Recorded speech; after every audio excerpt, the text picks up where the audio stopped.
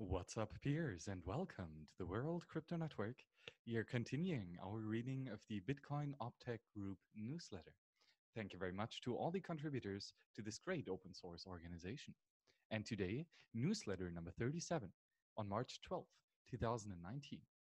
This week's newsletter notes a vulnerability in Bitcoin Core versions that are already past end of life, asks for help testing release candidates for the next major version of Bitcoin Core, provides an update on the Bitcoin Dev mailing list, describes the recent discussions from that list, and links to a chapter about payment batching in OpTech's Work in Progress Scaling Technique book. Also included are descriptions of several notable commits in popular Bitcoin infrastructure projects. Action items. Ensure you are not running an old Bitcoin Core version, as Suhas Daftuar disclosed a vulnerability affecting Bitcoin Core version 0.13 until version 0.13.2. Note that those releases have been past the end of life for several months. The vulnerability would not allow or would allow an attacker to convince your node that a valid block was invalid, forking you off the consensus blockchain and making it possible to trick you into believing that you've received confirmed Bitcoin you would actually not control. In addition to checking for old versions of Bitcoin Core in your infrastructure, it is also recommended that you check for altcoins whose nodes have been based on the affected Bitcoin Core versions. See the disclosure details below for more information.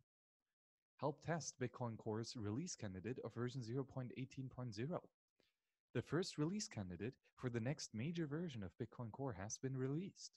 Organizations and experienced users who depend upon Bitcoin's core are highly encouraged to test it for regressions and other problems that could affect your use of its production.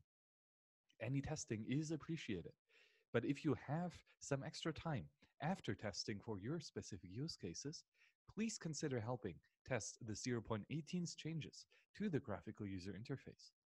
The interface is primarily used by less experienced users who are unlikely to test release candidates themselves, but who would be especially affected by any problem that slips through. News: the Bitcoin Dev mailing list status update. The service outage reported in last week's newsletter has been resolved, but list administrators are planning to migrate to another solution. Many posts sent in the past 2 months or 2 weeks have been relayed to list subscribers, but some have been lost. If you do not see your post in the February or March archives, please resend it. Future OpTech newsletters will mention any action list subscribers need to take in order to continue to receive protocol discussions. Bitcoin Core vulnerability disclosure. As Suhas Daftur has disclosed, a novel method for tricking earlier Bitcoin Core versions into rejecting a valid blocks. If an attacker created a block with two transactions whose 23-byte hash transaction IDs, when concatenating together, appear to be a 64-byte transaction, it's possible to create two different interpretations of the Merkle tree rooted in the block header. One where the tree points to a single invalid 64-byte transaction, and one where it points to two valid transactions. Similar conflicting versions can also be created with more than two transactions. And we see this here from Suhas Daftuar's disclosure document in a graphical version. This can create a problem for Bitcoin Core, as normally, if it rejects a block as being invalid, it will add the header hash of that block to a cache so that it does not have to waste resources requesting or reprocessing that block again. This allows an attacker to send your node the invalid form of a block subsequently to prevent your nodes from processing its valid form or any blocks that dissent from it, forking you off the chain. A similar vulnerability was disclosed in 2012 as this CVE, and Bitcoin Core has adapted then to not cache invalidity for blocks whose Merkle tree contains ambiguities. However, an optimization implemented in Bitcoin Core version 0.13, reintroduced this caching problem and necessitated a fix, which was included in Bitcoin Core version 0.14. Daftour's email includes a very informative PDF that not only describes this specific problem in detail and shows its cost to be a very small 30 bits of brute force work, although you also need to mine a custom block, but which also describes another known vulnerabilities possible with Bitcoin's Merkle tree and calculates the average amount of brute force work to exploit them. Daftour did not find any instances of the attack to date in the current consensus blockchain. We have a cleanup Softfork proposal discussion. This week saw discussions about the consensus cleanup Softfork proposal described in last week's newsletter. Russell O'Connor raised the concern that invalidation of the opcode separator opcode could prevent existing UTXOs and using the opcode from being spent. It's not possible to detect this because people could have paid money to a pay-to-script hash address whose not yet revealed redeem script uses the discouraged opcode. O'Connor's proposed to mitigate the problem of opcode separators being used to increase the worst-case block verification time by instead increasing the weight of transactions whose evaluate scripts contain the opcode. This would reduce the maximum number of opcode separators that could be combined within a block, while also likely reducing the overall size and total number of operations in the block to the point where it could be verified reasonably quickly. O'Connor also raised a similar concern regarding the Softfork's proposal to invalidate the unallocated SIG-hash type bytes. It is also not possible to entirely detect this because Bitcoin users may have created pre-signed log-time transactions for which they have lost or destroyed the signing keys, preventing them from creating a new signature. Instead of increasing the weight of the unallocated SIG-hash bytes to restrict their use, he recommends one of a more complex SIG-hash cache, as also previously described as an option in the proposed BIP. And Matt Carollo replied to both of O'Connor's concerns by pointing out that although he cannot detect usage of these features for spenders, they have not been broadcasted, and we can detect them for any transaction in the existing chain, and that usage does not exist. I'm seriously skeptical that someone is using a highly esoteric scheme and has just been pouring money into it without ever having tested it or ever withdrawing any money from it whatsoever, said Corallo, before also discussing the amount of extra complexity for calculating fees and caging SIG hashes if these features are not disabled. His rebuttal also included a plea for anyone using transaction features that are not relayed or mined by default, these non-standard transactions, to contact Bitcoin Core developers and let them know about the situation so that the policies can be reconsidered. Feedback requested on SIGNet. Carl Joan Alm has been working on an alternative to Bitcoin's testnet that uses centrally signed blocks instead of proof of work. Although this does not allow testing the decentralized nature of Bitcoin, it could make the testing network much more convenient to application developers by providing regular block production most of the time, plus scheduled tests of adverse events such as blockchain reorganizations or fee spikes. It would also ensure the central signing authority always had test coins to distribute via their faucet. By comparison, testnet block producers is sometimes too fast for peers to keep up or too slow that it's useless for testing. Faucets are often empty, and grievers can create reorg scenarios that would be extremely unlikely to exist on a network with actual value at stake.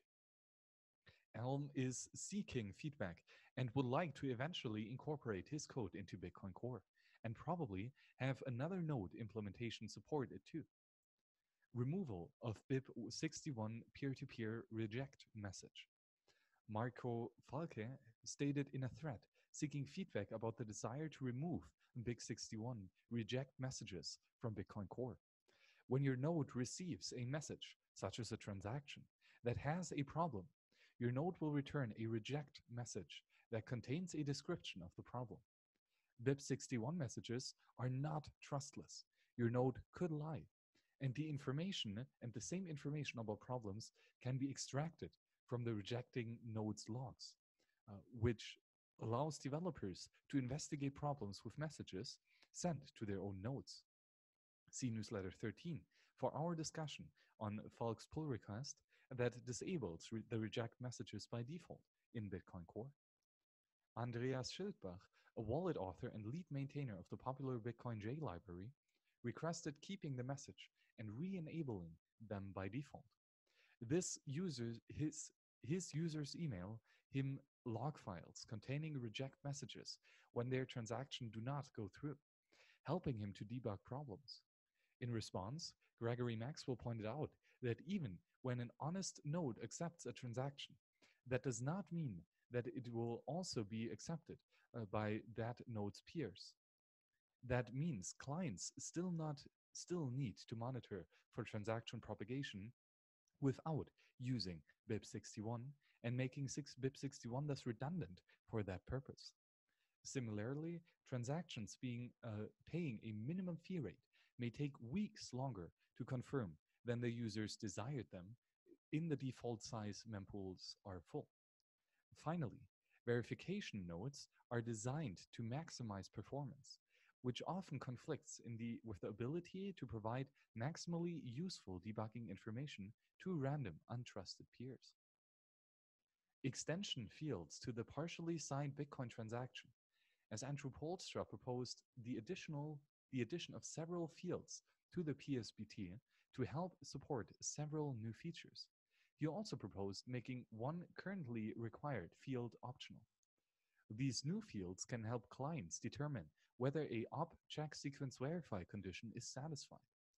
Support the full range of scripts it's possible to generate with Miniscript, and include extra data for use with the MUSIC, pay-to-contract, and sign-to-contract protocols. BIP174 author Andrew Chow appeared receptive to most of the suggestions. Review of Bitcoin's privacy literature publisher. Chris Belker published an extended summary of various privacy concerns present in Bitcoin. The page and the wiki's related privacy categories provide an excellent strategy or starting point for anyone researching Bitcoin privacy is concerned. Version 2 of the address message proposed. Vladimir van der Laan has proposed creating a BIP for a new version of the peer-to-peer protocol address message. The existing message communicates the IP address or onion cat encoded for Tor hidden service. And that is the .onion, name of a node, its port, and a bitmap of the service the node provides. However, since the release of the original Bitcoin codebase, Tor has upgraded their hidden service addresses to use 256 bits, preventing them from being used in Bitcoin's existing address message. There are also other network overlay protocols, such as I2P, that also use longer addresses. The proposed BIP, if implemented, will provide support for these protocols. And OpTech published a book chapter about payment batching.